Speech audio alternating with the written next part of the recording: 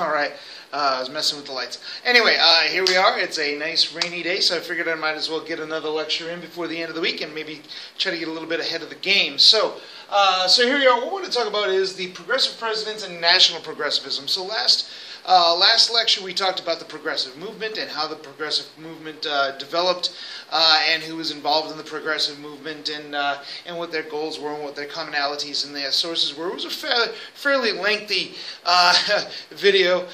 My bad. It happens. But anyway, so we're going to talk about now. What we talked about last time is we talked about how these progressive movements made very significant state level and local level reforms. But what about the national level? How did they appear on the national stage? And as we know, the populists had a little bit of success in the national stage, but unfortunately for the populists, getting involved in the national stage actually ultimately meant the dissolution of their party. So what happened with regard to the progressives, and how were things different for the progressives? So let's just jump right into it with nothing further ado. So what we're going to do today is we are going to analyze the influence of the progressive movement on national politics. And it is going to be absolutely huge. And it is largely going to be huge because of the pressure that progressives are going to be able to put on presidential politics and presidential electoral politics. And quite frankly, some of it had to do with luck as well. So moving along. Now, during the early 20th century, there were quite a few of these progressive groups. It's very difficult to talk about a single progressive movement. It's much better and probably much more accurate to refer to progressive movements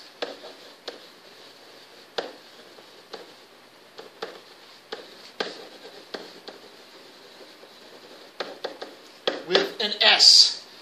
Because there were many of them, all right? So it's just some of these movements. Of course, among the biggest of these movements was the unions, the labor movements, but also farmers were still invested in the progressive movement. Socialists were becoming a very, very powerful force in the progressive movement, a very powerful national force in the progressive movement, which, as we talked about last class, was kind of a reason why maybe some of the more moderate progressives were getting more of a voice, because of fear that the socialists, the more radical progressives, would take over the debate. The temperance movement, and in fact, women's movements in general, and the temperance movement was not exclusively a women's movement, but was somewhat of was largely led by women.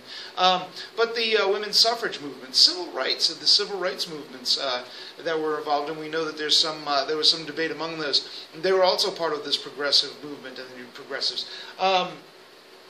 So we can kind of see we have quite a few.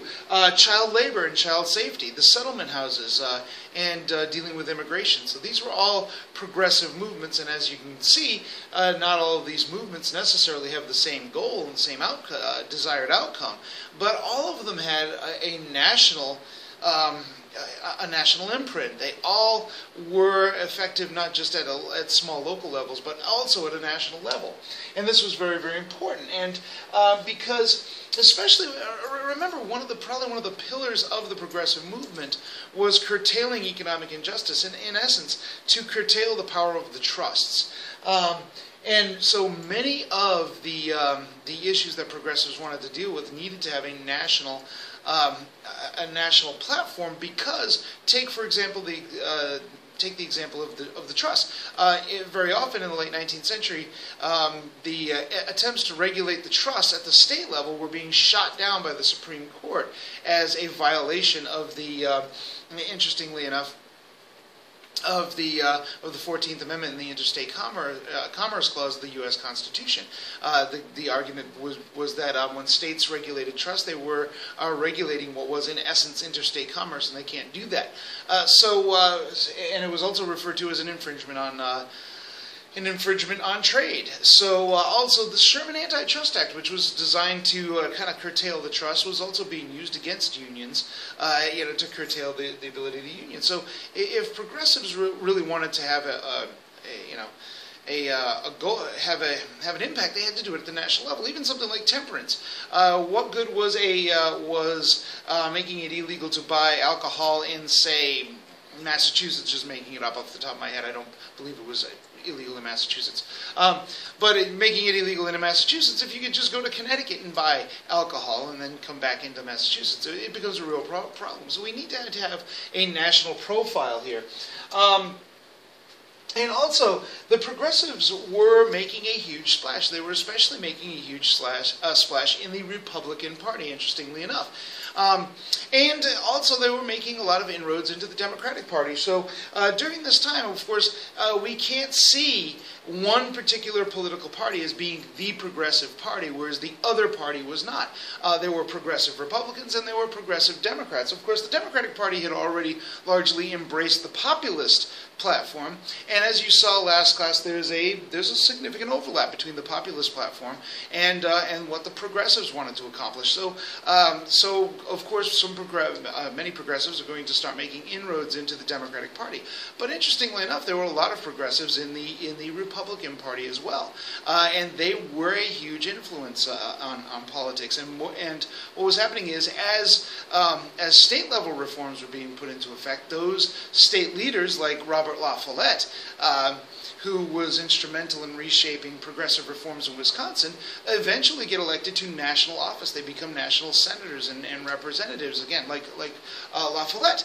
And, of course, they end up with national aspirations. So we start to get a national imprint. But also, we got to remember that the Republican Party, for instance, and the Democratic Party were not in and of themselves necessarily progressively liberal institutions.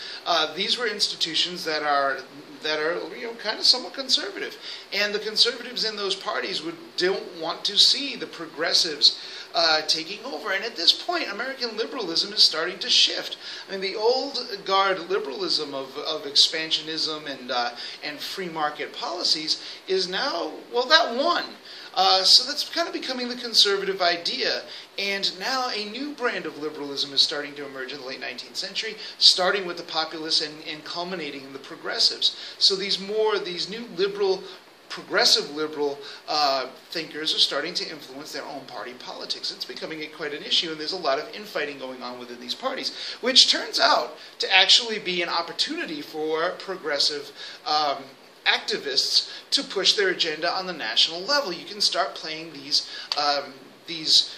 rival houses within the political parties against each other and kind of get yourself a stage going here. So that's kind of the setup of what's going on. Of course, we have to start this off with Teddy Roosevelt, Theodore Roosevelt. Now, Theodore Roosevelt will become president quite by accident. Of course, he becomes hugely popular as a result of the Spanish-American War, which we'll talk about later on, and he will get himself elected to the governorship in New York. And as governor, he became kind of a problematic figure for the Republican Party. He was a Republican, and he became kind of a problematic figure because he was starting to embrace a lot of this reform politics that was starting to kick around in New York during this time period. And so he was kind of a loud, belligerent guy, so one of the things that the party machine decided to do in New York was kick him upstairs. In essence, they decided to put him on the ticket, the 1900 presidential ticket, running as William McKinley's vice presidential nominee. And the idea was, well, William McKinley was a very established president at this point, very successful president at this point, and he had a pretty firm grip over Republican national politics. And really, what does a vice president do? He cuts some ribbons, he presides over the Senate every once in a while. It's really not that big a deal, and you don't have much of a voice as a vice president. So they figured they would kick him upstairs where he could be, firmly controlled by President McKinley, a relatively strong president. Well, unfortunately for the Republican Party, and let's face it, unfortunately for William McKinley does not, he wins re-election, but he does not survive very long into his first year of his second term of office. He will be assassinated by an anarchist, by the name of Schogoltz. And he'll die. He'll hold on for about a week or so, and then he'll kick off. He'll die. And this leaves Teddy Roosevelt as president for almost a full term. Relatively unelected as presidents go. So, and he starts off pretty well with a bang. His policy was something that he referred to as the New Nationalism. In other words, Teddy Roosevelt believed that that he could use the power of the federal government to kind of level the playing field for the little guy, to make markets a little bit more fair. He believed that trusts were restricting capitalism and that they were a restriction on fair trade and fair market practices. So he wanted to use the power of the federal government to kind of level the playing field, so to speak. And this was his idea of the New Nationalism. Well, his New Nationalism also had imperialist ambitions as well. And we're going to talk about all of these presidents that we're talking about now, again later on when we talk about American imperialism. But right now we're going to talk about the progressive movement. And Theodore Roosevelt is going to just jump right into it. One of the tricks he has up his sleeve is to actually use the Sherman Antitrust Act, surprise, surprise, for what the Sherman Antitrust Act was designed for, to take down trusts that were inhibiting trade. And he starts off right off the bat going after the Northern Securities Company. This was a securities company owned by J.P. Morgan. I mean, the J.P. Morgan, Morgan. He went after J.P. Morgan, goes over to the White House and says, hey, look, whatever we did, sorry, we won't do it again. And Teddy Roosevelt is like, we're going to get rid of your trust right now. And he dissolved the Northern Securities Trust. And he did this to a number of other trusts. So so trust busting was basically going in and breaking up these trusts and kind of dissolving them and forcing them to develop into other businesses, smaller businesses. Now Teddy Roosevelt was known as the trust buster, and he did in fact bust quite a few trusts, namely the Northern Securities Company, but other trusts he kind of liked. Teddy Roosevelt recognized as part of his New Nationalism that there were some trusts that were actually worthwhile, and if those trusts weren't inhibiting trade, then there was no reason to bust them up. He wasn't going to go after all trusts. And in fact, one of the trusts that he kind of liked was U.S. Steel. He kind of had U.S. Steel, and he kept the threat of trust busting open, but he was able to largely regulate what was going on in U.S. Steel, and U.S. Steel, of course, didn't want to step out of line too much for fear that their trust would be busted up. So he was able to kind of regulate the trust, but just by using the fear of trust busting, but he didn't do that to all of these busts. In 1902, the coal miner strike in 1902 was an excellent example of Teddy Roosevelt's strengths and limits as a progressive, or what we would call a progressive president. In 1902, there was a huge coal mining strike. This coal mining strike was against the Reading Railroad that owned these coal mines, and after a couple months, he realized, hey, this is not really good for business. So he intervened. He brought in the leaders of the coal miners' union, and he brought in the leaders of the coal mines, the owners of the coal mines, and he sat them down. And of course, the owners were thinking, here we go, this is pretty good. The president's calling us in, and the president's basically going to smack down the unions like they always do. The president's going to say, hey, look, if you guys don't stop your strike, we're going to move in with federal troops, and we're going to bring in scab labor, and we're going to force it. Well, that's not what Teddy Roosevelt did. In fact, he kind of became somewhat irate with the coal mine owners, and Teddy Roosevelt ended up siding largely with the coal miners, and he said, and instead of saying, I'm going to use my federal troops to break your strike, instead what he said is, I'm going to use federal troops to take over your coal mines and nationalize those coal mines, which the owners just kind of were appalled at this. Well, okay, well, what do you want us to do? So Teddy Roosevelt said, all right, the coal miners are looking for a 20% increase in wages and an 8-hour workday. Well, what we're going to do is we're going to compromise, and you're going to give them a 10% raise and a 9-hour workday. And of course the owners agreed, and the strike was over. Now, one of the things that the coal miners were looking for was recognition of their union. Remember, at this time, unions were not legally recognized institutions. Teddy Roosevelt would not go that far. So there were limits to his progressivism in this case. So the Hepburn Act was another one. He found himself having a hard time regulating things through the Interstate Commerce Commission that had been established earlier. So what he helped push and supported, of course, this has to go through Congress. The Hepburn Act was signed through Congress and was promoted by a new breed of progressive Republicans and populist Democrats in Congress. This Hepburn Act strengthened the Interstate Commerce Commission and gave them the ability to enforce interstate commerce laws. let's see, the Pure Food and Drug Act is something we still have around today, the Food and Drug. And the idea of the Pure Food and Drug Act was that it was going to be the federal government was going to go in and make sure, and inspect and make sure that the foods you eat really were the foods that you ate, and the medicines that you took really did actually do the things that medicines do. When you go to the drugstore and you buy a medicine, you have a pretty good idea that you're pretty secure that this medicine's probably going to work. Because it's regulated by the Pure Food and Drug Act. Also, the Meat Inspection Act was something else. This was a baby that came from Upton Sinclair's The Jungle. Remember, we talked about the Jungle last week, or last lecture, in which his expose in that novel showed what meat packing was like, and people got appalled, and they said, "Hey, I need to make sure that when I buy a thing of beef, that I'm actually getting beef and I'm not getting rat meat or whatever." So the Meat Inspection Act was put into effect, in which government officials were going to go around and actually inspect the meat packers.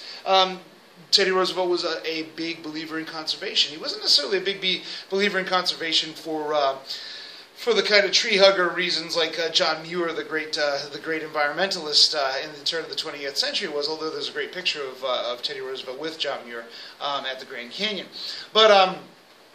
but he believed in conservation for the sake of preserving the legacy and kind of giving an opportunity for manly activity in the great outdoors. Teddy Roosevelt was very much into that kind of machismo.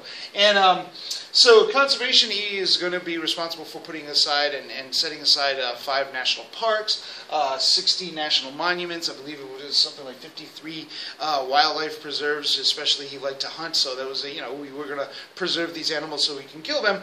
And but either way, this was, if you're into conservation, this was definitely a step in the right direction. So Teddy Roosevelt was very heavily involved in this, and toward that end, he's also going to institute a Public Lands Commission to go and make sure that all publicly owned lands, national parks and national forests and things like that, they are all owned by you and me. That's why we can go to them and enjoy them, and we don't have to worry about being kicked off for trespassing. Those are lands that belong to us, the American public, and he put those into effect. Now during his time, in 1904, he runs for re-election. Well, not re-election, he just runs for election. He wasn't originally elected, right? In 1904, he runs for election, and he runs under what is called the Square Deal. So the Square Deal was basically his campaign platform. And the idea was that this was a way of describing to the American people what his new nationalism was all about, the Square Deal, that all working people were going to get a quote-unquote square deal. Squares, of course, have equal sides. It's about equality. There you go. But of course, toward the end of his presidency, there is going to be a panic, a economic crisis in 1907. This economic crisis had nothing to do with his progressivism. It had to do with some investments that went bad, and then a run on the banks, and this became a huge problem. It was actually really bad, and in fact, what ended up saving the economy was J.P. Morgan and a number of other investors related to J.P. Morgan making loans to banks to keep them afloat and to keep the American economy going. So this kind of showed that there was a weakness in the American economy, and it made people realize, hey, we need to reform our banking, and that's going to become an issue in just a moment. But Teddy Roosevelt, by 1907, because of this banking crisis, and which kind of rattled what we would call the old guard Republicans. We'll talk about that in just a moment. Remember, there was a good knot of progressives in the Republican Party, but they didn't control the Republican Party, and a lot of these Republicans were kind of getting upset with Roosevelt and a lot of the progressive ideas that he was putting through. And also, Teddy Roosevelt had promised that in 1904 that he would not run for what would amount to a 3rd term in office. He already served almost a full term by finishing McKinley's term, and then he went through a 2nd term in office, and it was a fear that he would actually get a 3rd term because he could technically run for re-election. And he promised that he wouldn't do that. So what happened is in 1908, Teddy Roosevelt decides, you know what, I'm not going to run for office. I'm going to go off, and I'm going to go to Africa and kill some animals, and I'll be perfectly happy. But so in 1908, he finds a fellow by his Secretary of War, a fellow by the name of William Howard Taft. And he decides that Taft is his man. Taft is the guy who's going to take over Roosevelt's position, and he is going to help institute more of these progressive reforms. So Roosevelt gives Taft his backing. Taft runs against William Jennings Bryan, and he wins in 1908. And that's how William Howard Taft became president. He had relatively little political experience. He had been a judge. He was Secretary of War. That was about the extent of it. So what got him really elected was Roosevelt's backing. And then, of course, Roosevelt went off to Africa to shoot some rhinos. Now, unfortunately for William Howard Taft, and actually unfortunately for Roosevelt, William Howard Taft wasn't particularly progressive. He was under a lot of progressive influence, of course, and there was a growing progressive following during this time, but he himself was not particularly progressive. So there are a couple of conflicts that he does end up having with the progressives within the Republican Party. First of all was the Payne-Aldrich Tariff. The Payne-Aldrich Tariff, I should probably write that in. It's Payne with a Y, Aldrich.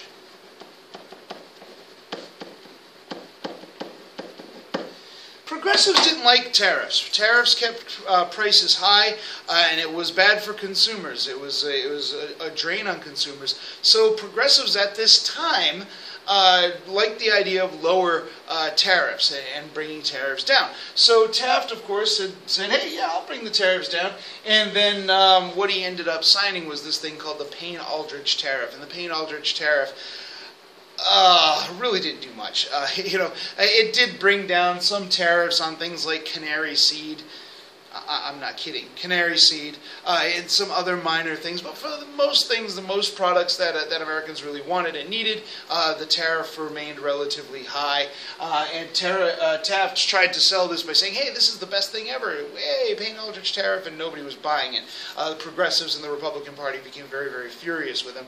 And then they kind of contact Roosevelt. Roosevelt's like, "What? I got to give up my rhino shooting for this?" And he goes, Roosevelt starts to head back home. And so the Payne-Aldrich tariff was a real problem. And also, another problem happened as a result of what was called the Bellinger-Pinchot. Bellinger-Pinchot scandal. Oops, Pinchot scandal. And this was a scandal that had to do with Teddy Roosevelt's beloved conservationism. In that, Pinchot was the leader of the National Forest Service, and he discovered that Bellinger, who was the Secretary of the Interior, was opening up public lands to private consumers, to private enterprise. And these were lands in Alaska that they found some coal on, and coal mining companies wanted to go in there and mine that coal. And Bellinger was saying, "Yeah, let's do it. Let's go. Let's open these lands up." And so Pinchot, went to William Howard Taft and said, "Hey, dude, we're opening up these public lands to private enterprise, and it's not costing it. They're not paying for it." And Taft ended up siding with Bellinger. He actually thought it was a pretty good idea. And so Pinchot went public. He went to the newspapers, and of course, the conservation movement was a very popular movement at the time, and people were very upset with the idea that their lands were being used for private purposes. And this became a huge scandal, and further infuriating Teddy Roosevelt. Now, this was also kind of a conflict between what we would call the old guard in the Republican Party, the old pro-business, protectionist part of the Republican Party, pro-banker, pro-corporation, pro-trust, wing of the Republican Party was your old guard versus your new progressive Republicans such as Robert La Follette. And this conflict between Taft and La Follette and the old guard represented by Taft and the new guard, or the progressives represented by La Follette. And of course, Teddy Roosevelt, who was the leader of the progressive movement in the Republican Party, and probably the leader of the progressive movement in the United States, it's fair to say. Now, that's not to say that Taft himself was totally not progressive. He did support the 16th Amendment, which provided for an income tax, a graduated income tax. He was a supporter of industrial safety codes, which was something that a lot of industrialists didn't want to have to pay for using safety implements.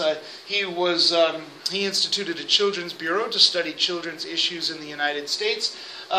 He put into effect a Bureau of Mines to oversee mining safety and health concerns.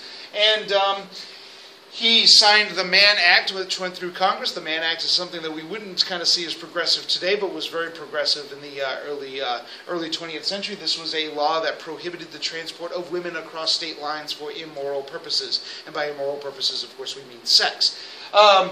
Interestingly enough, William Howard Taft actually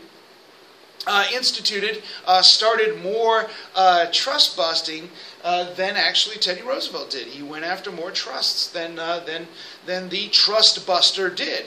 And in fact, this is actually going to get him, ironically, into more trouble with Teddy Roosevelt. One of the trusts that Taft went after, well, he went after Standard Oil and broke up the Standard Oil Trust.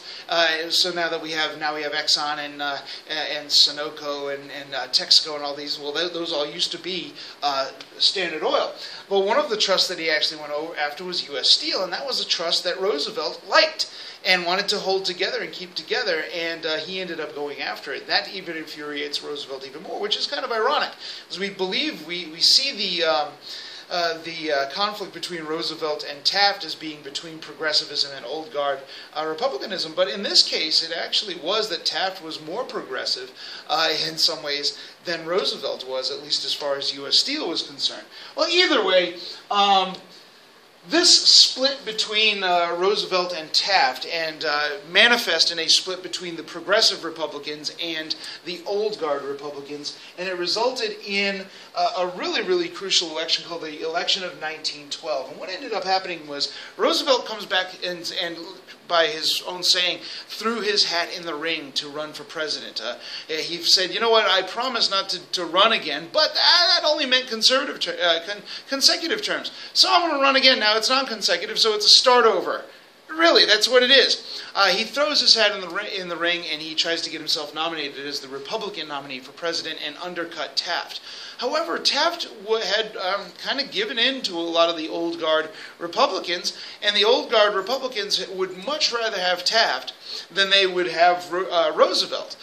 So in the nomination process for determining who the candidate was going to be, the Republican Party turned against Roosevelt. Well, Roosevelt ran out. And he immediately signed up for this new political party called the Progressive Party that was led by Robert La Follette. And when he went into the Progressive Party, he was a pretty powerful guy. He ended up undercutting Robert La Follette and taking control of the Progressive Party and running for president on the Progressive Party ticket. So what that did was it split the Republican vote. So he ended up with this really interesting election here. And take a look down here and see what we got going on. These are the candidates. Now take a look at this. So there's Teddy Roosevelt running as a progressive, and there's Taft running on the Republican ticket. And we also see, interestingly enough, socialist candidate Eugene V. Debs, who we talked about before. He's running, and he's actually making a pretty good show of it. And ultimately, we have running as the Democrat was Woodrow Wilson. Now, Woodrow Wilson was selected by the Democrats largely as a result of trying to kind of tamp down.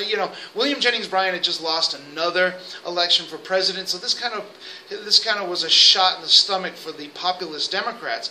So Woodrow Wilson was kind of presented as an alternative to Bryanism. He was a more conservative. He was a Southerner, tended to be a lot more conservative. So the Democrats put him up as their nominee. And ran him.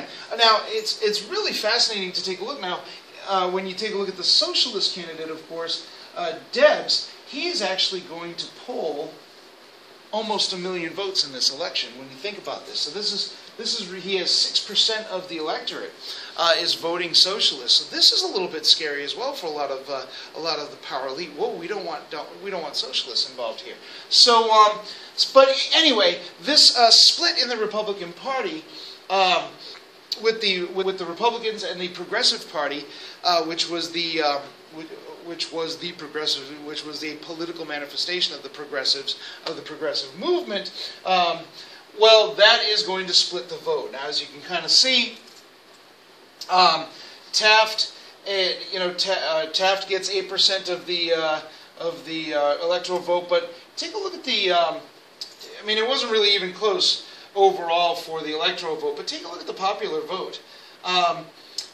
Roosevelt and Taft together get about 7.5, 7.6 million votes compared to Wilson's 6 million votes. So Woodrow Wilson wins the election of 1912, but he only wins the election of 1912 with 41%, 42% of the vote. So Woodrow Wilson wins as a minority president. More people voted for somebody other than Wilson than actually voted for Wilson. But either way, Woodrow Wilson is going to win. Now, Woodrow Wilson's a pretty fascinating guy. Relatively little political experience. He kind of pushed himself up into the presidential position. He's the first Democrat to win a presidential election since 1892. He will be the last Democrat to win the presidency until 1932, when Franklin Roosevelt does it. He is our best educated president. He was a PhD, a president of Princeton University.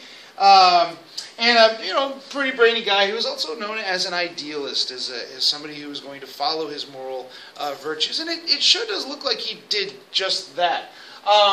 His position was the idea of the new freedom. Hey, you know what we need to do is we need to go in there and we need to not so much bust up the trusts, but we want to go in and we want to, kind of regulate the trusts and kind of maybe break them down into smaller units and then stand back and let capitalism take its course. He was not a particularly radical socialist progressive in this case. So that's what he wanted to do.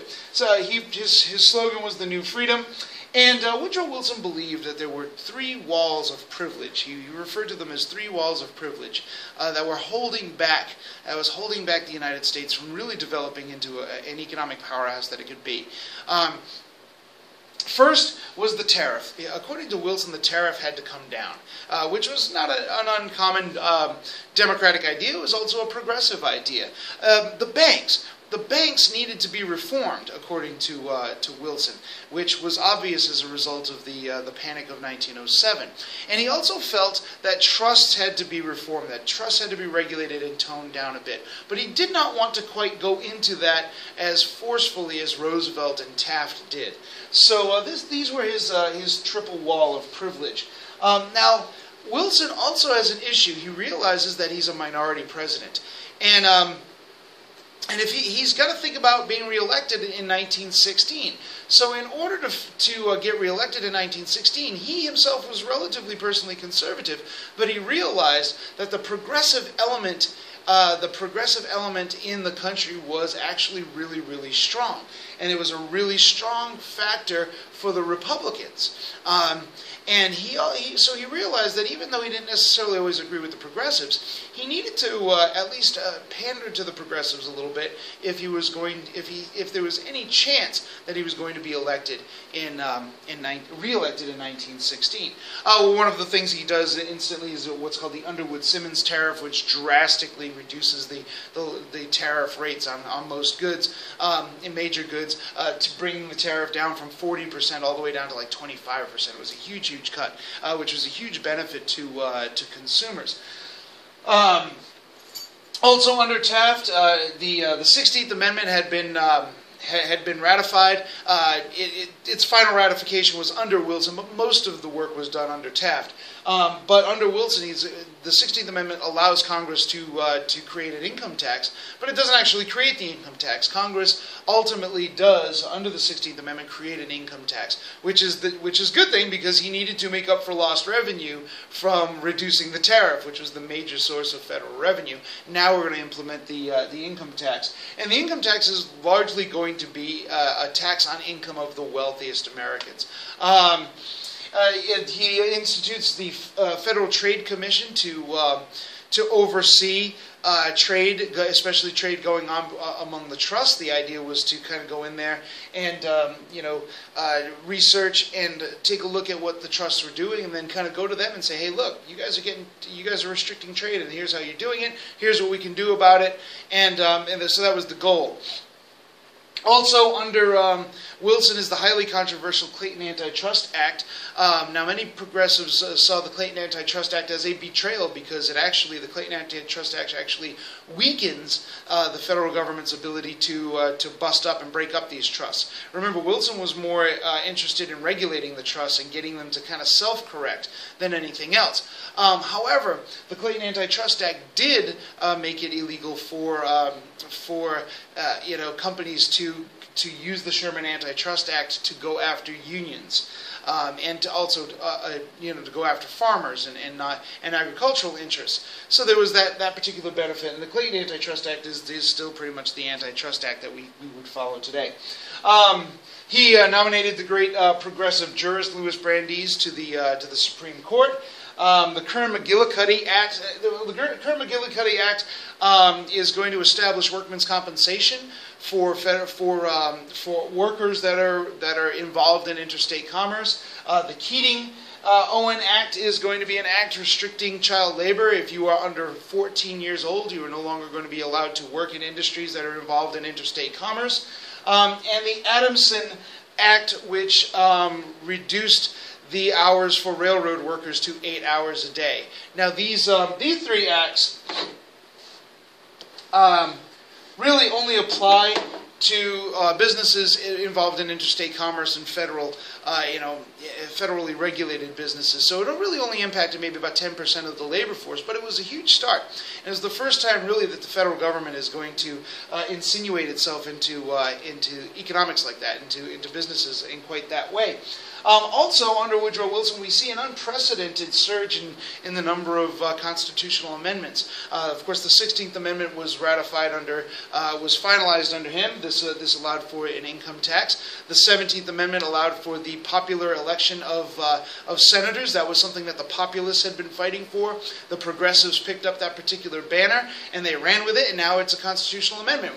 When you vote, you will get an opportunity to vote for your senators because of the 17th Amendment. The 18th Amendment will make the sale of alcohol illegal in the United States. This was a progressive amendment in that the temperance movement was one of the progressive movements. And then finally, the 19th Amendment will be ratified under Woodrow Wilson, and this amendment is going to extend the vote to women. So these were huge progressive amendments that were added to the Constitution under Woodrow Wilson. This was gigantic.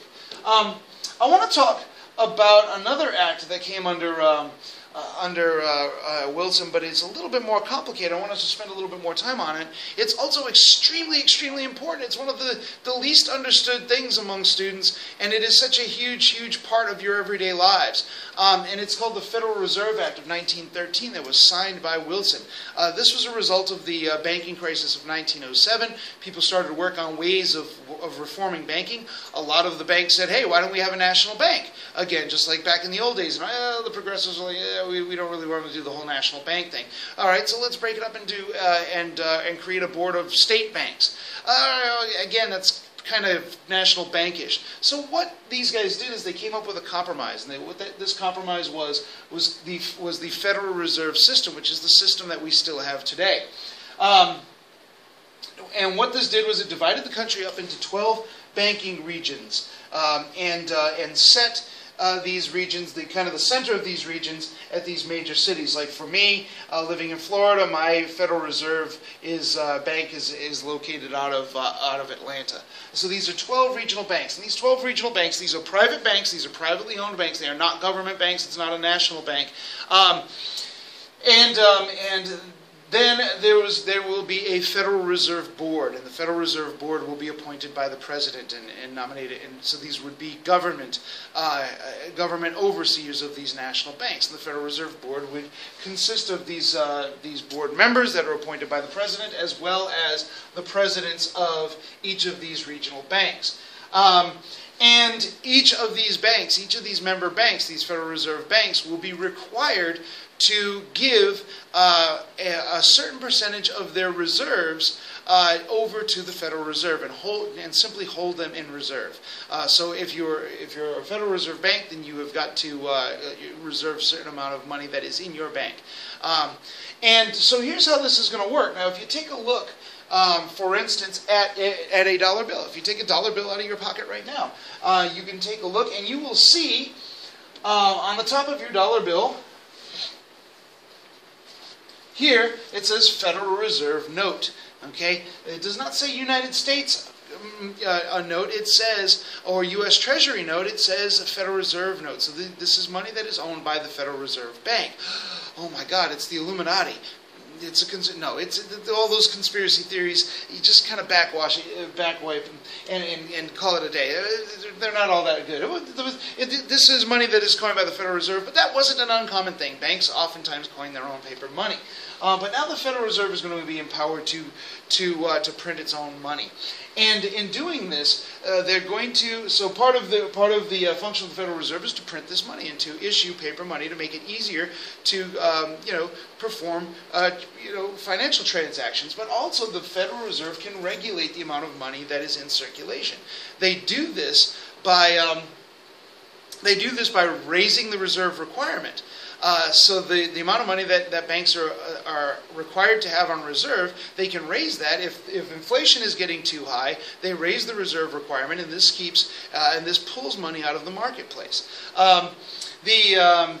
The Federal Reserve will also loan money to member banks that those banks could then loan to other business people or people who want to get mortgages and things like that. And so that means that the Federal Reserve can also raise its interest rates on the money that it loans to member banks. And that means that those banks are going to have to raise their interest rates when they loan out to businesses and to private people.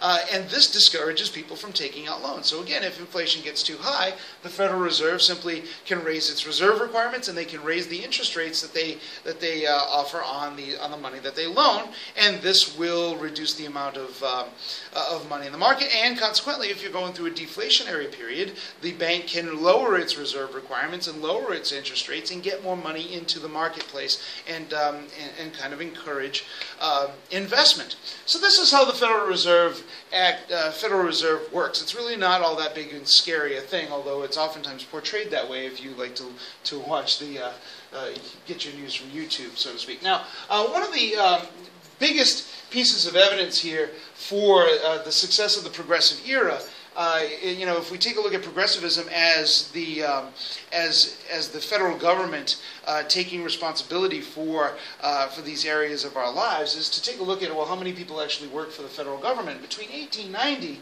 and 1915. What do we see? We see almost a quadrupling of the number of people who are now working for the federal government in all of these regulatory bodies. That's a really good example. Now, the progressive era is not going to survive indefinitely, although there's still a progressive movement today. But the progressive era is going to come to an end quite abruptly, as a matter of fact, ironically by Woodrow Wilson. When Woodrow Wilson declares war against Germany and brings the United States into World War I, he will then pretty much put the kibosh on any further progressive reforms. The country will turn toward all of its efforts will then go into fighting this particular war.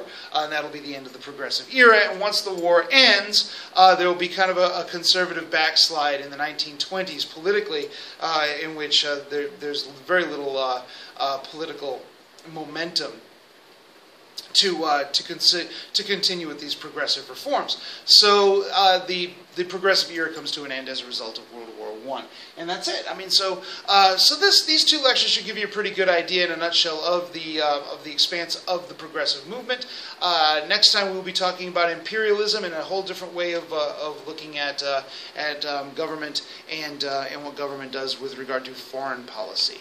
So there you go.